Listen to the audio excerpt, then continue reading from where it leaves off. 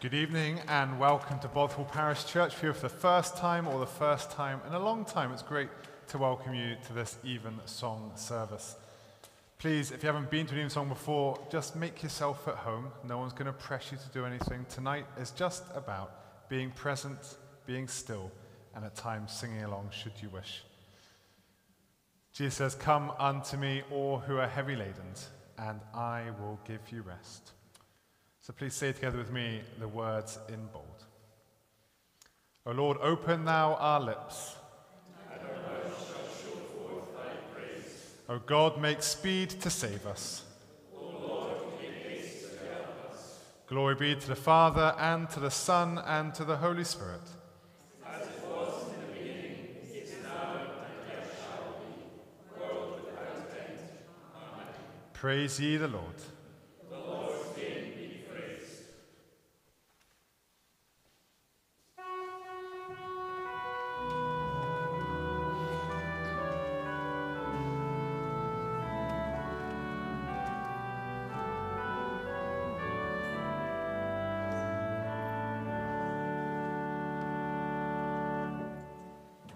Lift up your hearts, we lift them, Lord, to thee.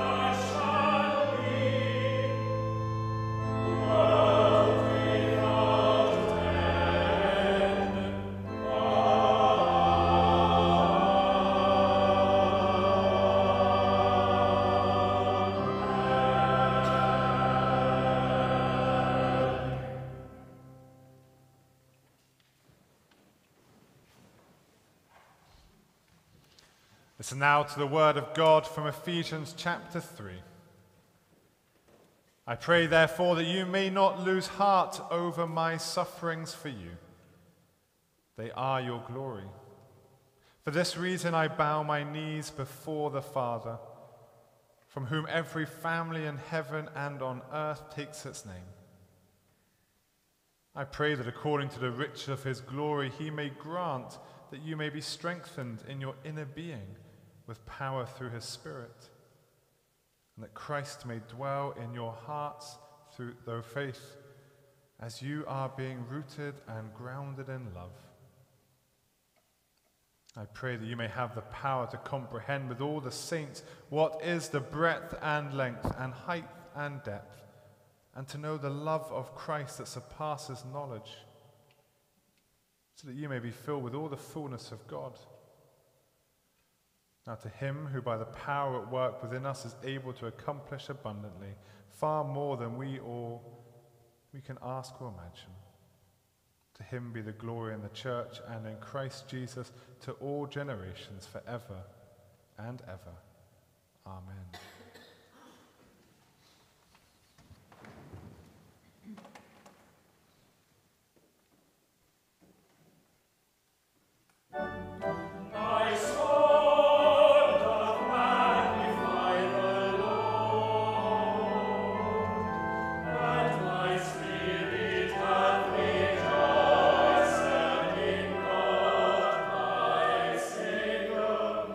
For he hath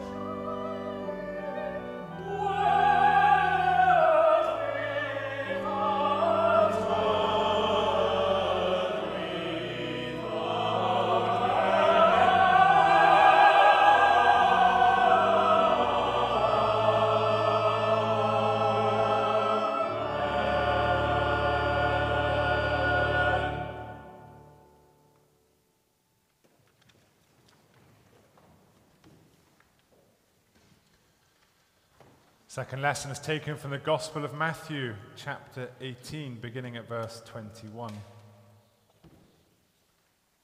Then Peter came and said to him, "Lord, if another member of the church sins against me, how often should I forgive? As many as 7 times?"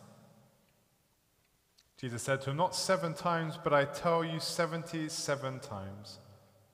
For this reason, the kingdom of heaven may be compared to a king who wished to settle accounts with his slaves. When he began the reckoning, one who owed him 10,000 talents was brought to him. And as he could not pay, his lord ordered him to be sold, together with his wife and children, all his possessions, and payment to be made. So the slave fell on his knees before him, saying, 'Have patience with me, and I will pay you everything.' And out of pity for him, the lord of that slave released him and forgave him the debt. But that same slave, as he went out, came upon one of his fellow slaves who owed him 100 denarii. And seizing him by the throat, he said, 'Pay what you owe.' Then his fellow slave fell down and pleaded with him, 'Have patience with me, and I will pay you.' But he refused. Then he went and threw him into prison until he should pay the debt. When his fellow slaves saw what had happened, they were greatly distressed, and they went and reported to their lord all that had taken place. Then his lord summoned him and said to him, 'You wicked slave, I forgave you all that debt because you pleaded with me. Should you not have mercy on your fellow slave, as I had mercy on you?' And in anger his lord handed him over to be tortured until he should pay his entire debt. So my heavenly Father will also do to every one of you, if you do not forgive your brother or sister from your heart." Amen, and thanks be to God.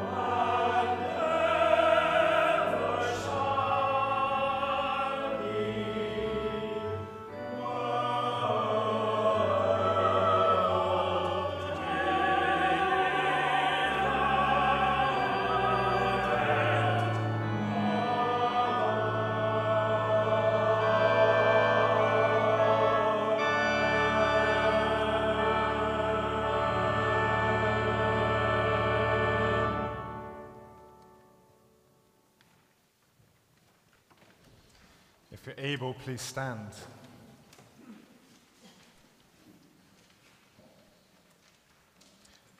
I believe in God, the Father Almighty, creator of heaven and earth.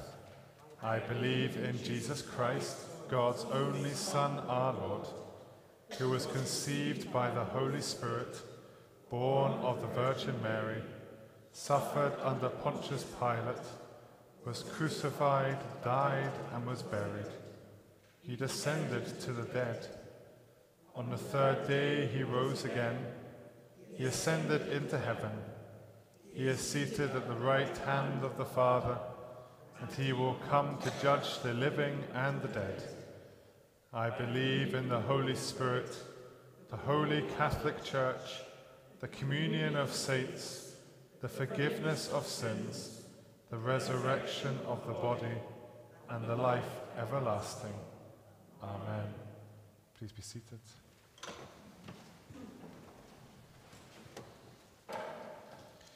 The Lord be with you.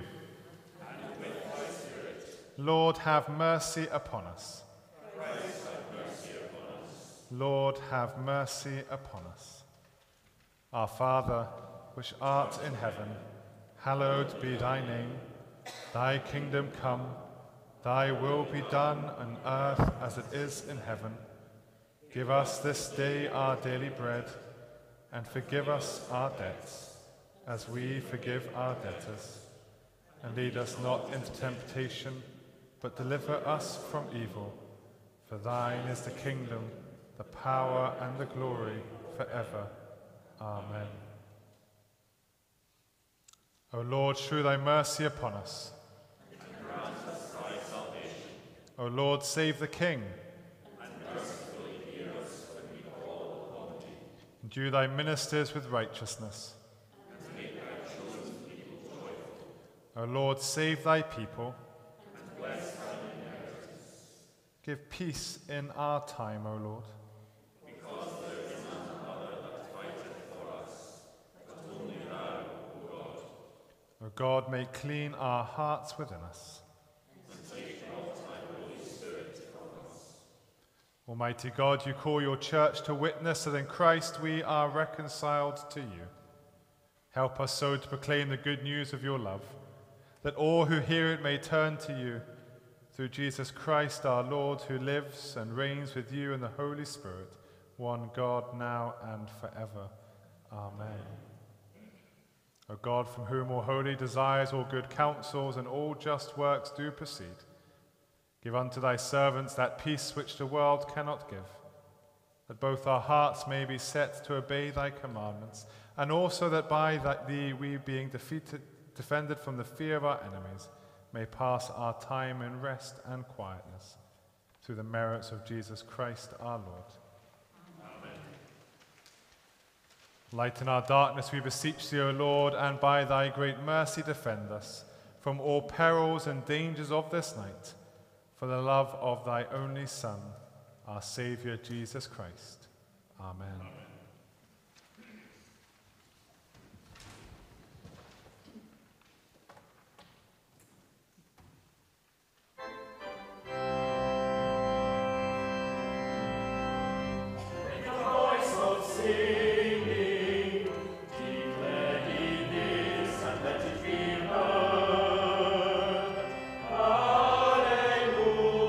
Hallelujah, declare ye this,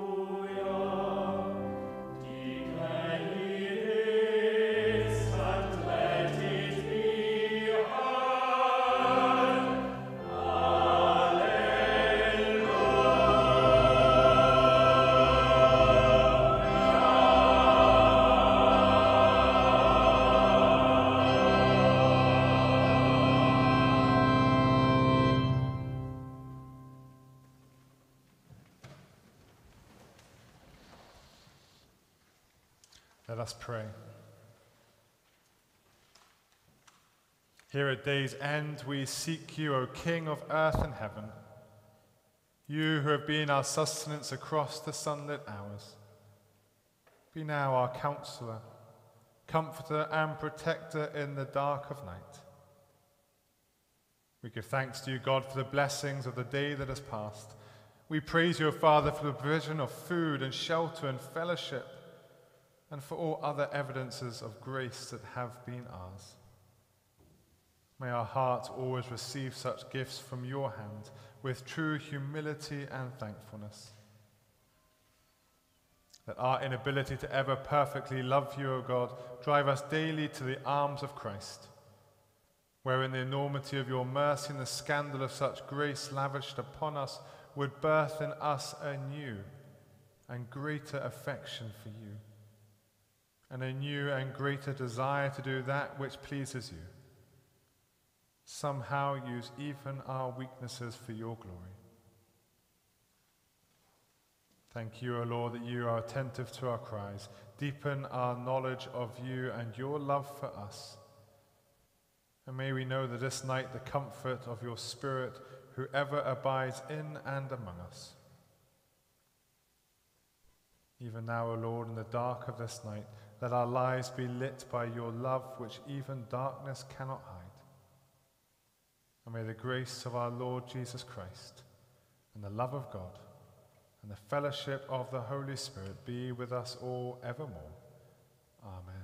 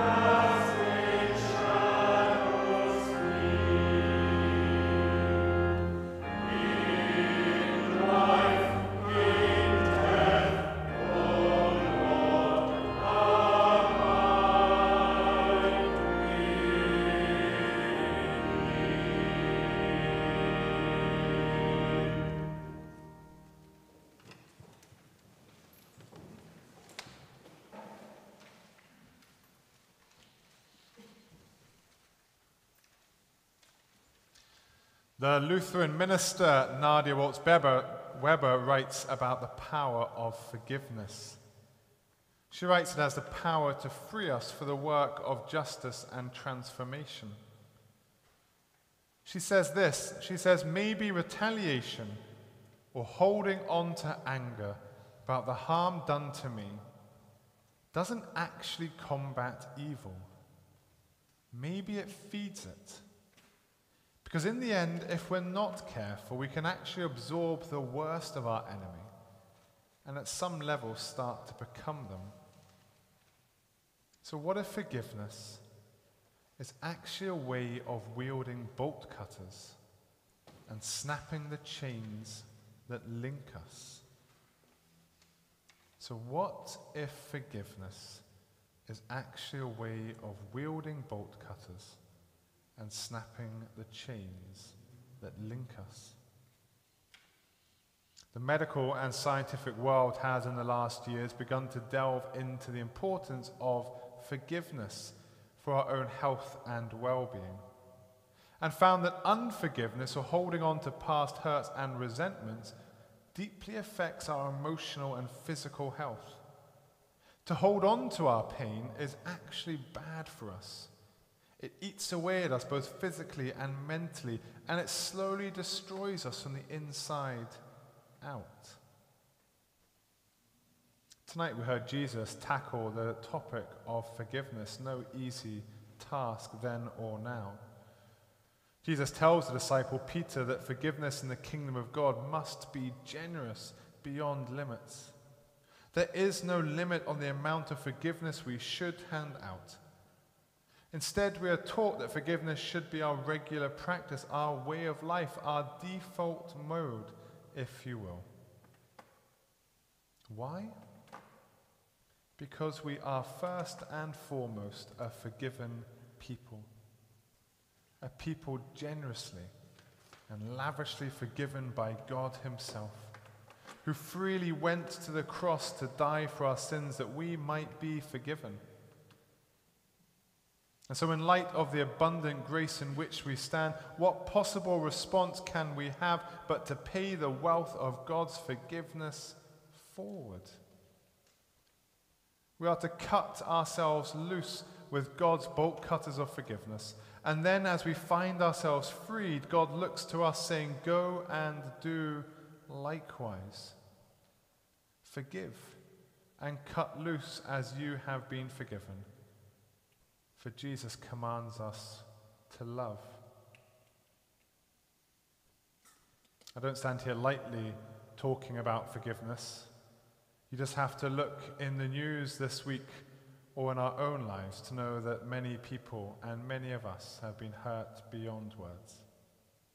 I'm not advocating that we should ever run back into abuse, because forgiveness isn't pretending that an offense doesn't matter or that a wound doesn't hurt or that Christianity requires us to forget past harms and let bygones be bygones. Forgiveness isn't acting if things don't have to change or assume that because God is merciful, God isn't grieved or angered by injustice. The starting line of forgiveness is the acknowledgement of wrongdoing, of harm, of real and profound violation. Whenever we talk about the need for forgiveness, we must begin by recognizing and naming the extent of the brokenness. Why? Because we were created for good. We were created for love, for equality, for tenderness and wholeness, not for broken relationships of power, of hurt or pain. Nor were we made to accept the situation as it is, which slowly eats away at our very joy. As image bearers of God, we were made for a just and nurturing world that honors our dignity. When we experience any deviation from that basic goodness, it is appropriate, it is human and healthy and Christian to react with horror. I don't believe that abuse and oppression are ever God's will or his plan for anyone. But I do believe that God is always there in the pain and in the mess, and from the worst things in life, he sets to work to reflect his love back to us, breaking through the darkness of agony, reminding us to wield our bolt cutters he gives us, cutting ourselves loose and leaving behind the darkness. Because God is in our life story, we can rest assured that our wounds will not end in loss, in trauma and brokenness and defeat. There will be another turn, another chapter, another path. Because God loves us, we don't have to forgive out of scarcity, but rather we can forgive out of God's abundance. So as we step forward on the journey of hurt, let us be brave enough to wield the bolt cutters of forgiveness and walk forward with God holding our pain today, shining his light for us in our darkness, a light that will never be overcome by any darkness this world or any other has to offer. Amen.